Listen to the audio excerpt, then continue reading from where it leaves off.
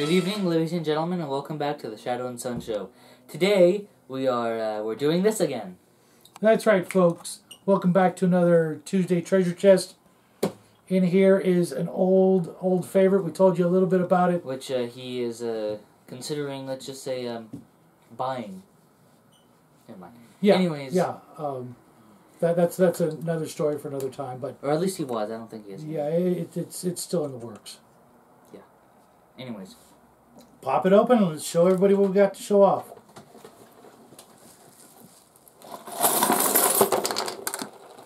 That's right, folks.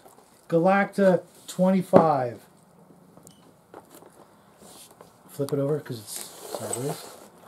As you can see, it's still sealed in its original packaging from 1981 or 2 or something like that. It was more or less a miniature war game based clearly off of the Star Wars franchise back in the day, including stormtroopers and rebel heroes and sorcerer knights that were suspiciously like Darth Vader and characters like that. But it also had some original characters of its own, including some things that the squogs, which I think were supposed to be like squirrels or dog people or some sort of fuzzy Ewok little critters, and of course our favorites, the octopoids. Oh yes, those. Which were an absolutely ingenious little alien race that we would fight against. The little guy and I played a bunch of games of this back in the day. Yes. And it also, yeah, we'll get there. It's a 25mm scale game. The miniatures are still available as recasts, and if you're interested, hit me up in the chat section and I'll point you in the right direction. Believe it or not, they still play this game in its newer form at the ReaperCon every year in Texas, and it later came out with a sort of revised edition called Galacta 3, which we will talk about later on. But let's just real quick go over this box. It came with the rules set and a painting guide, along with 1, 2, 3, 4, 5, 6, 7, 8, 9, 10, 11, 12, like 14 miniatures like the famous Monsters set that I showed you guys last week. It also came with paint and a brush, and seeing as how it's still sealed in the box, everything should probably still be good. But I'm never going to open it up because I have extra rules, extra miniatures. Yeah. I've got scores of these miniatures in recast, and some still original lead. Some are in my eBay store, and it came in 2 different box sets. The other box set I'll show you in just a moment. But I really fell in love with this set as a kid. It was one of the first games I played with my friends, and I really loved the cover, the homemade terrain. They really did a pretty nifty job of coming up with this little diorama scene, and we would use all kinds of different things for terrain, everything from paper cups to Legos, and build different battlefields. And we played this game over and over again, and the little guy and I are looking forward to playing this game again real soon. Now here's the other box set that I have, and I'm not going to open it up because it's pretty beat up, but it was the Star Commandos, and it actually had the Darth Vader sort of character, and a Luke Skywalker, and another rebel assault leader that was supposed to be the Princess Leia, some stormtroopers, and a couple of rebel troops. It was the cheaper version. It was a paint and play set. It had the instructions, the painting guide, and the paints. But this set, I know, as a kid, came out at $14, while the larger set was $20. And I'm pretty sure I got the Star Commandos first, but I could be wrong.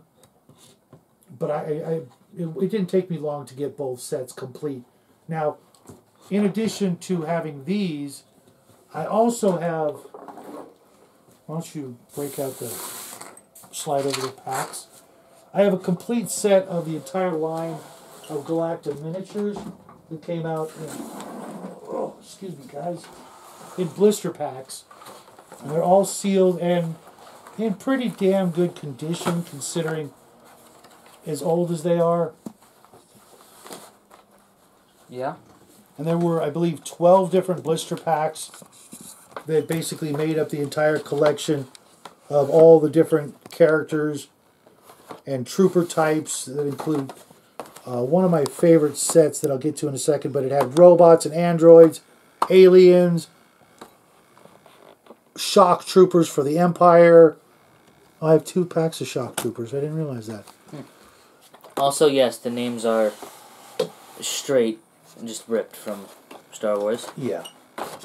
Stormtroopers, planetary strikers, octopoids, and this pack here I kept because it actually came with an extra octopoid. Normally they only came with 3. But that one came with 4, and it also came with it over again. With a section leader, which was only supposed to appear in the box set, which is the smaller of the 2 octopoids. Bizarre pack. Yeah, so it's pretty rare. It's not such a big deal now because you can get them recast. But I mean, the fact that this existed, right, was weird. And these blister packs back in the day were $3.95 each.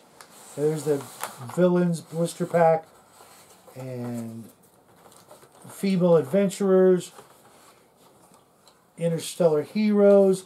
But this was one of my favorite packs right here. And it's going to be hard for you to see. But it came with this little grab scooter miniature. It was just a lot of fun because you could put just about any miniature on it. I like that one. And then it would give them a bonus movement rate. Even though it looks like it has a gun, it wasn't armed in the game. But this thing right down here, for those of you who remember, it was a lot of fun. Just, being able to tool around with that. Whoever got to it first would then suddenly get a bonus movement. And the rules allowed you to customize each and every miniature in the game, give them different weapons and equipment and things like that. But each of these blister packs now sell for about $50 a piece on eBay when you can find 50? them. Between $35 and $50, depending on the time of year. And I've had these for a very long time. I've bought and sold back and forth to get packages in the best condition as possible. So I haven't had all these packs since I was a kid. But I do have a lot of miniatures from when I was 14, 15, 16 years old. And then 1980s came along and the company Heritage Miniatures went out of business. And then they were completely off the market. You couldn't find them. And it wasn't until 25 plus years later I remembered that, hey, I wonder whatever happened to that game. I went looking around on eBay and slowly built back up this small collection and got to meet the people involved, Jim Wampler and who's the other guy?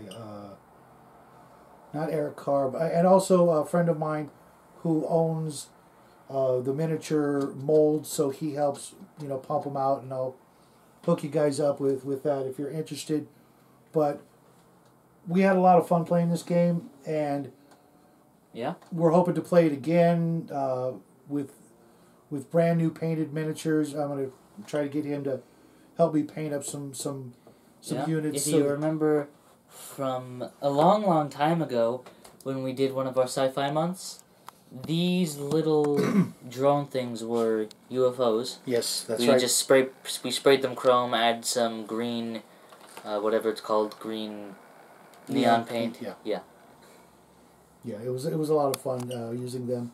And a lot of these miniatures, especially the robots and the octopoids, work well with 28 millimeter scale. Specifically the octopoids, which are right, and even the sauroid lizard guys, they work as well. They end up being a little bit smaller, a little bit taller than 28 millimeter miniatures, but everything else is really small. in comparison to your 28mm miniatures. The drones, as previously mentioned, work perfectly for space games, and I mean, just as their size now, they work perfectly for what they were already meant to be. Right, just robots. Yeah. And though, of course, most of the character miniatures... tiny. They're really, really... very small. Very, very tiny. I'll try to break some out again. We did a paint... When we did the paint... the metallic paint set, we painted up a bunch of these with those metallic Army Painter paints. Really? Remember when the new set came out? Oh, yes. So you can check out the size comparison and some better shots and visuals of the Galacta miniatures. And later on down the road, we'll talk about the Galacta 3 miniature game that came out about 15 years ago when they tried to revive it. And photographs I took of this game are on the Dwarven Forge photos section under Galacta Revival, and they liked my pictures and paint jobs so much that they kept it for their sci-fi Dwarven Forge sets, which there's only like 4 or 5 sets, but we did a really nice display of all the Galacta miniatures. And some of the Galacta miniatures incorporated old archive miniatures. That they did. For the Galacta 3 set. So if you've got, you know, Galacta 3 miniatures, or you've got the old Star Wars archive sci-fi miniatures. Mickey Mouse stuff. Yeah, yeah. And the Star R2D2. Rovers line, and the Rat R2D2, and, which is the and the greatest Samurai thing. Vader. All fantastic things. Some of the greatest things ever witnessed by human imagination. And of course I have all those, and maybe we'll break those out for another treasure chest video. But we told you guys we'd show you our Galacta collection last week, so that we did. So we brought it out. I think we did. I don't remember. And later on, I'll show you my Galacta 3 collection. But we'll wait a while until after Christmas, so we can actually play some more games and see how. It has been a while. Yeah. We did create this weird campaign system, which we never finished or did anything with. Yeah, it was a lot of fun, and the game rules are really simple. Probably the simplest game rules ever when it comes to miniature games.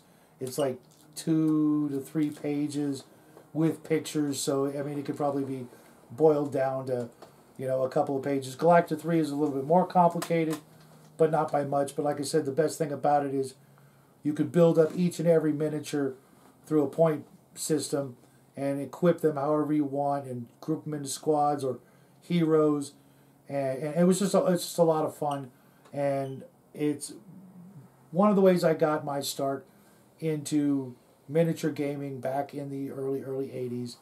So we hope you guys enjoy it, and if any of you guys actually remember this or played it, feel free to leave a comment in the comment section so we can reminisce about this crazy old silly Star Wars ripoff game that was, because that's very much what it was. Oh yeah, absolutely. It's great. I'm not gonna say it was great. It still is great. And had they stayed in business, they would have most likely been sued out of existence. 100%. There's no way this could have survived. It's like there's no universe where this lasted that much longer. Yeah, it was short. They went out of business, and if they didn't go out of business then, they would have been driven out of business and into bankruptcy. Yeah, they would have. They're lucky that they died then and not. Well, no, because they did make some other great stuff. But this would have been the nail in the coffin had they survived. Oh, no, yeah. They're lucky that this died when it did, because it would have destroyed everything else because of, copyright laws, yeah. Yeah. But there you have it, folks. It was still very good. I hope you guys enjoyed it. No, I'll just punch you in the leg because it's there. Thanks for hanging out with us for a few minutes. We'll let you get back to your regularly scheduled broadcasting, whatever you guys doing on a Tuesday night. Again, thanks for sticking in and stopping by, I should say, and hanging out with us. We we really appreciate it, and I'm really looking forward to playing this game. Sorry about that. We had a dog quake. But we'll see you guys real soon. And hey. Oh yes. Good night. Bye, everybody. Distracted, huh?